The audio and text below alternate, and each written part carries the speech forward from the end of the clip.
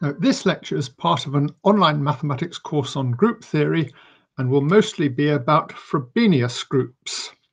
So, as usual, we will start by classifying a few finite groups to see what interesting groups turn up, and we've done groups of order less than 20, so let's look at groups of order 20. And by now, it should be fairly obvious what we do.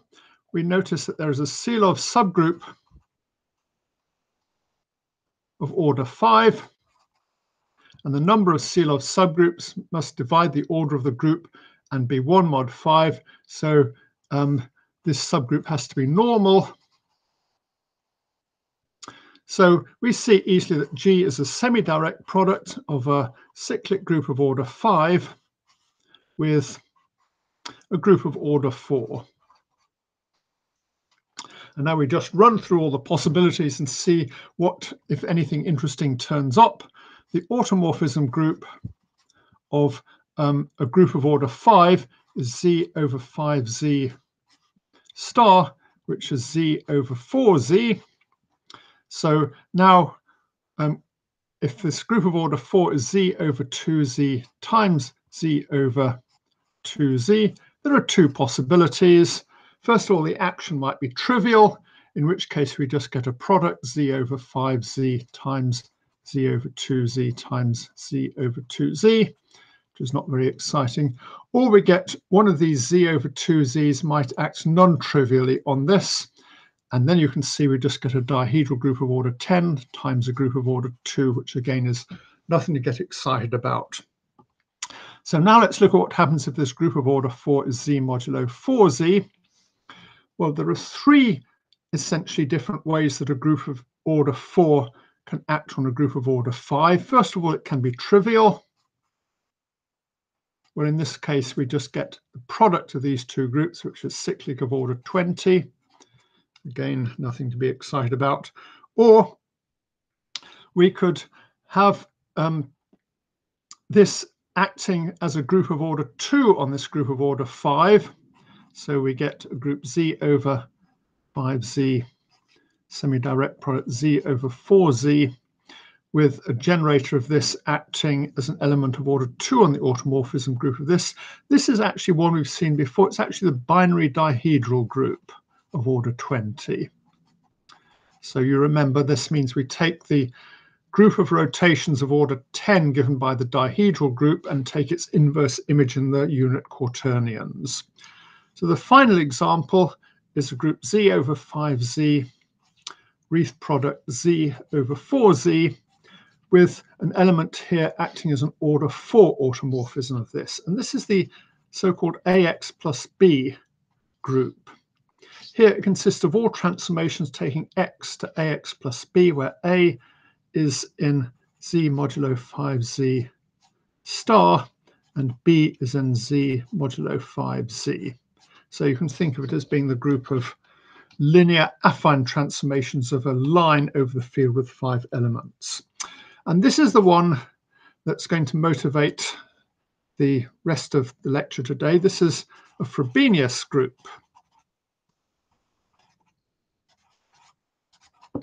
So what is a Frobenius group? Well, a Frobenius group G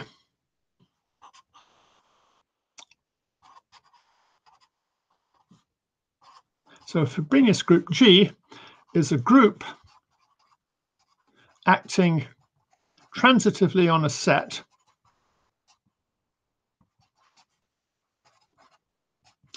such that, first of all, no element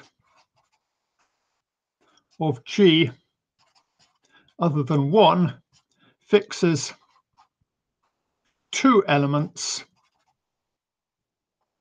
of S. I should say that fixes at least 2 elements of S. Secondly, S is not the regular representation. So the second just eliminates the stupid case where G acts by left translations on itself, which obviously satisfies condition 1, but isn't terribly exciting.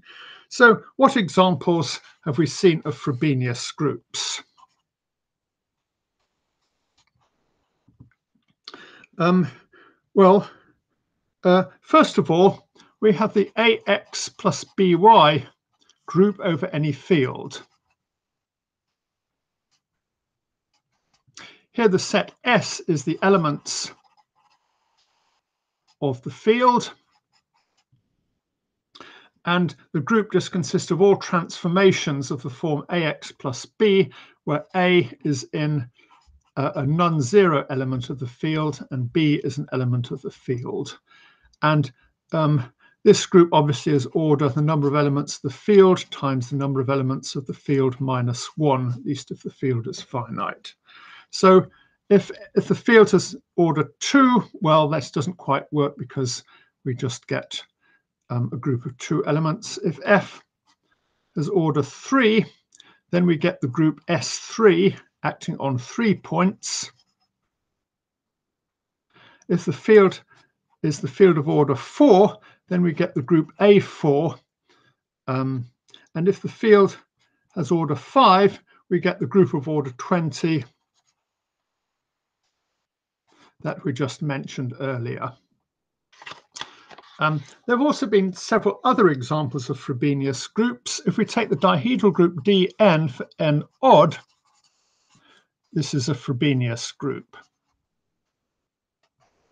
For instance, if we take D10, it's the group of automorphisms of a pentagon, and the set S is just the vertices of a regular pentagon, or n-gon pentagon in this case, because the dihedral group acts transitively on the vertices, but if you fix 2 vertices, then that determines everything. If n is even, this fails. For example, if we take a square, then there is a non-trivial automorphism fixing these 2 vertices because we can just flip the square like that. So if there are 2 vertices that are diagonally opposite each other, as happens for n even, then we don't get a Frobenius group.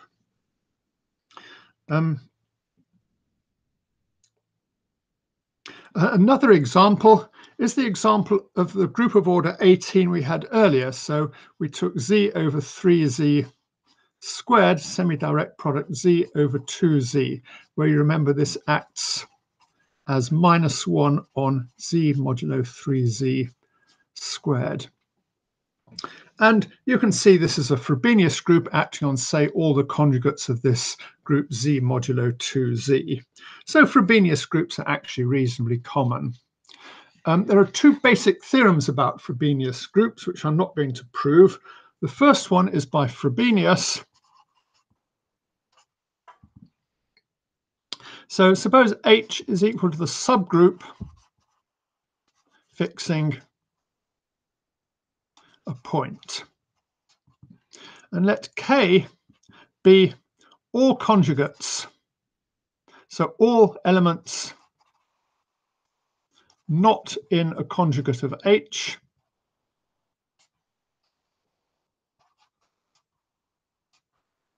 together with the element 1. So all elements not in a conjugate of H, this just means the elements fixing no points of the set S. And Frobenius proved this really rather remarkable theorem that K is a normal subgroup. So the tricky part is to prove that K is a subgroup, which isn't all that obvious.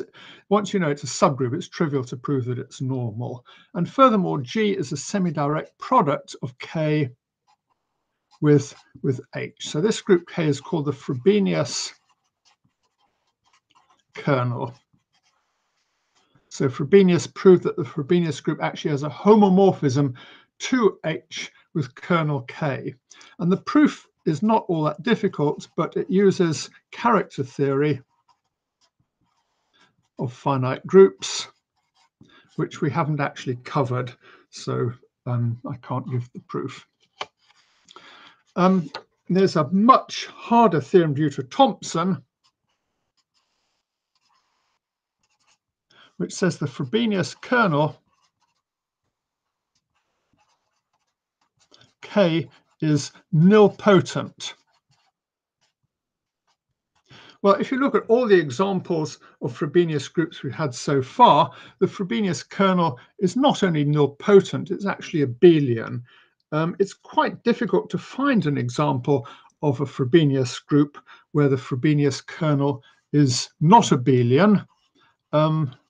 One example is the following group here. You take the kernel K to be all matrices of the form 1, 1, 1, 0, 0, 0, star, star, star. That means they can be anything in GL3 of the field with 7 elements. And we take H to be the group generated by 1, 2, 4. So these diagonal elements. Then the group then the group KH is a Frobenius group of order 7 cubed times 3.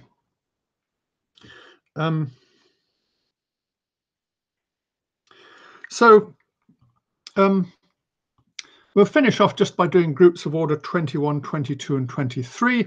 So order 21, these groups are of order PQ of 7 times 3. And we saw earlier that there are just 2 possibilities. One is the cyclic group of order 21, and the other is a semi-direct product Z over 7Z, semi-direct product Z over 3Z. And the only reason for mentioning it in this lecture is this happens to be another Frobenius group, as you can see. Order 22, there's nothing interesting. This is of the form 2p, so it's either dihedral or cyclic. Order 23 is prime, so all groups are cyclic. So that leads us on to groups of order 24, which will be the topic of the next lecture.